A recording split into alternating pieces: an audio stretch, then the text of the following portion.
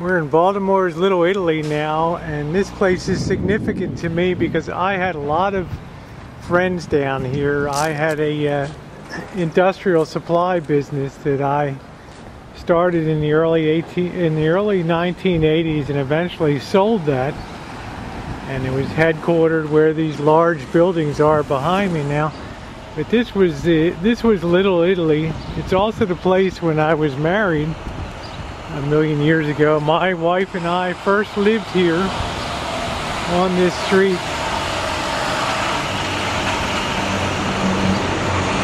And Muggs is across the street. He used to do the illegal numbers. The Della Noche Funeral Home here, where the old joke is they straightened a few guys out in their time.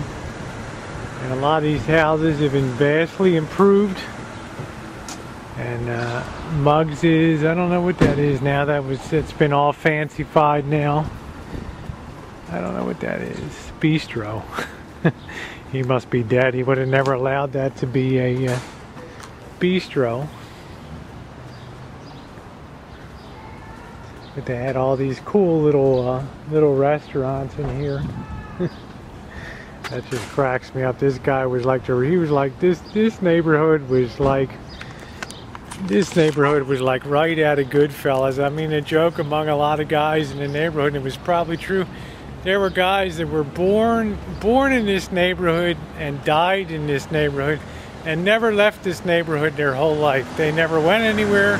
They never saw anything in the world. They lived their whole life right here in Little Italy. It was a tight-knit little community, and by and large the guys were wealthy. You see, this is where I lived, 239 South Exeter Street.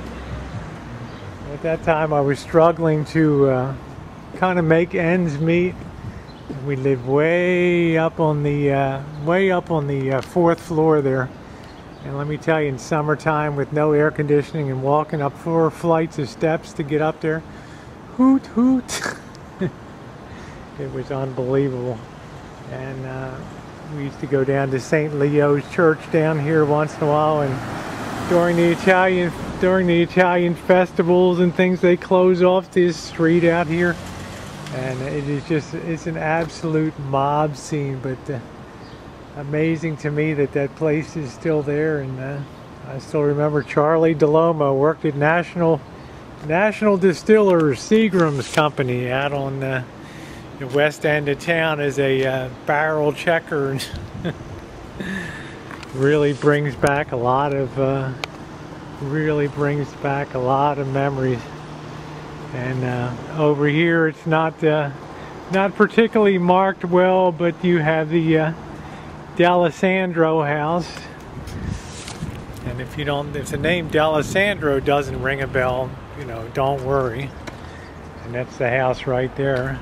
This is the house where Nancy Pelosi grew up, right here.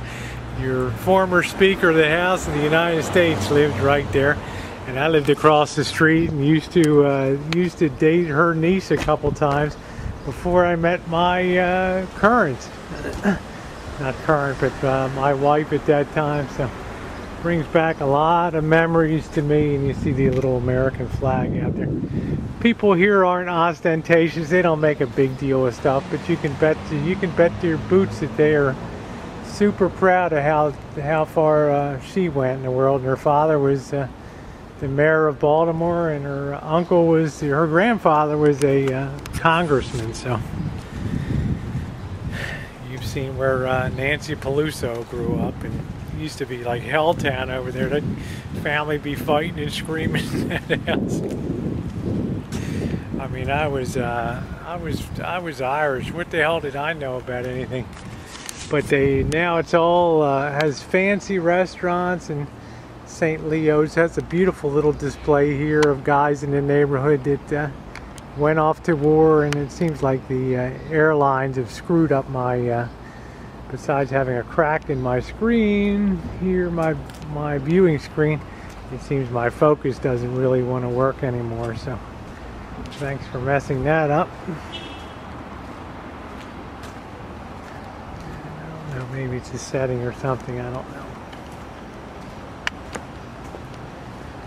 Oh, but it's a warm day today, but I walk down these streets with these nice trees, and it feels so good. Anyway, I was telling you one of my memories was being up on the 4th floor and getting this call, "Hey, your wife doesn't know how to parallel park." I mean, look at how small these streets are, right? And on Fridays, everybody's coming in for the restaurants and shit, you know.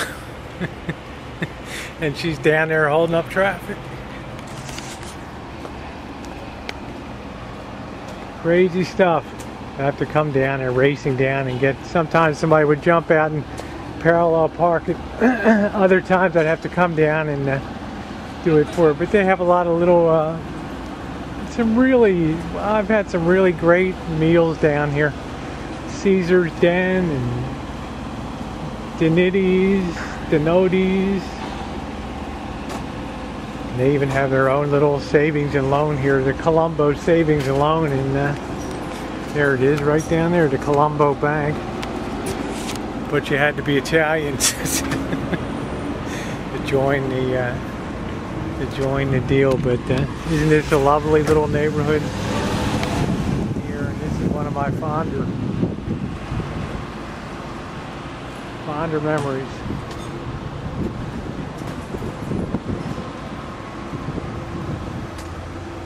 And if I recall correctly, right over here we have a bocce ball court where the big entertainment for everybody was to come over and play bocce ball.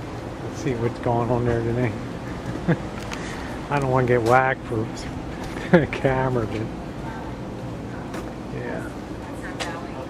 yeah, they still have the still play the bocce ball and everything.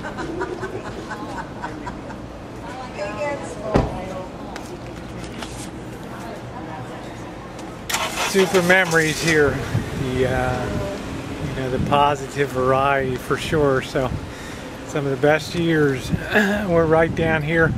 These guys were amazing. They took me under their wing, treated me like royalty.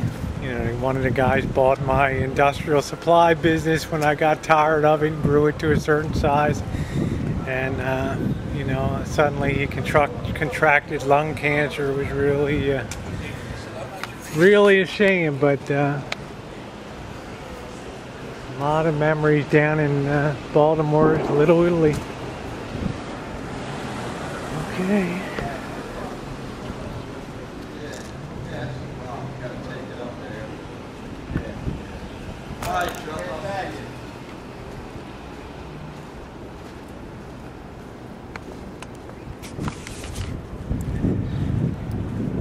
But to have the full appreciation of it, it was an Italian thing.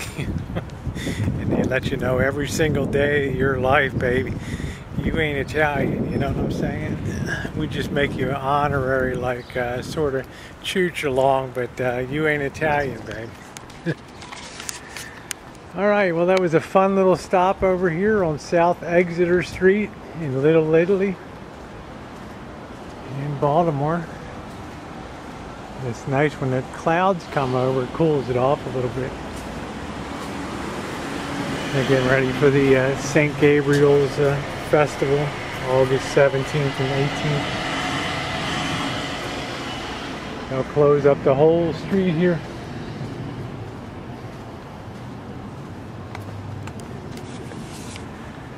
Alright, I hope you enjoyed this little chooch into Little Italy, one of the most fun, delightful, and colorful parts of the city of Baltimore, and a place that holds a lot of fond memories for me.